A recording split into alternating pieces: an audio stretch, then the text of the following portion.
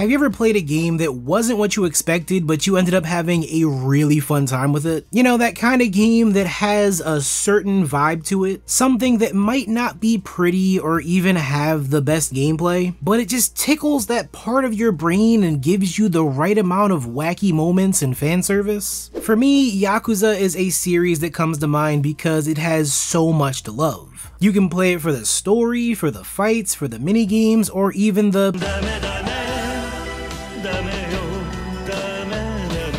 It's like those developers mixed together a Japanese soap drama with action-packed battles and so many random yet memorable sub-stories. You get a good idea of the fun that goes into making a series like Yakuza because plots bounce back and forth between serious and joyful. And I'd say that it's games like that that show the true passion and dedication behind them. And the game that we're talking about today takes that same kind of love and puts it in a small but very challenging package. But first I gotta say thank you to 1101 Industries for the review code. You guys made this video happen much sooner than it normally would, and that is just awesome. Wanted Dead follows a team of ex-military members who are locked up for various war crimes. This team is now tasked with uncovering a major corporate conspiracy that leads to fighting mercenaries, gang members, and androids. And all of this takes place in the cyberpunk aesthetic of Hong Kong. You play as Lieutenant Hannah Stone, the leader of this team called Zombie Unit, and you fight through levels alongside the other very colorful members of your team. Like Herzog, who has a deep love for ramen.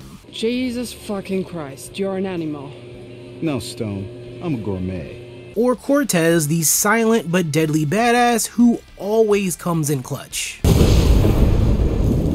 And finally, you have Doc, who's obviously the doctor of the team. And you'll be seeing him quite a lot whenever he brings you back to life, so get nice and comfortable with him. Every chapter takes you through the city and throws you into merciless battles. But outside of those battles, you'll also have sections where you can have some fun with the team. Playing retro games, dancing, eating ramen, and especially using the crane game. There's a lot of extra stuff in here that adds to the whole experience while giving the team members more of a personality. 1101 stated that this game is a super hard callback to the earlier generations of gaming. Back when games like Ninja Gaiden would have me throwing my controller clear across my house in frustration. Believe me, this game has plenty of challenges to it. Even if you're just playing on the normal difficulty, you'll be met with hordes of enemies surrounding you in every level. But what makes this game so hard is that you have to plan your approaches carefully. With checkpoints being scarce in parts of the levels, you have to manage the ammo you have and the weapon upgrades you equip. Most of the time, you'll be encouraged to use your sword. That's the easy way to both cut down enemies and build up the gauge for your bullet time technique. And that's basically your special attack that leaves your enemies wide open for executions. And oh boy, there are a ton of flashy executions that you can pull off. But outside of just using your sword, you also have a handgun and a machine gun at your disposal.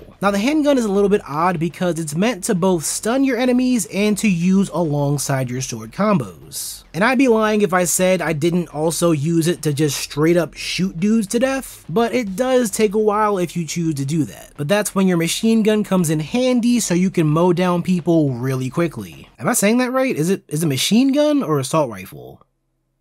Anyways, when you're faced with a horde of these tougher sword enemies, it was much easier to just gun them down than to parry all their attacks. They may have practiced the blade, but it won't stop us from turning them into Swiss cheese. You'll also pick up a third kind of weapon from enemies like a submachine gun, a grenade launcher, or even a chainsaw. Finding a good balance between all your attacks is the key to success in these hard fights. It did feel challenging, but it's definitely fair enough, which is awesome coming from some of the same devs that used to make Ninja Gaiden and Dead or Alive. Now I will admit it's not the most expansive with combat, especially compared to other recent hack and slash games, but it's a great experience all the way through. It doesn't try too hard to add some crazy new mechanics, but it makes good use of the basics. If there was one part about Wanted Dead that I would criticize, it's the dialogue.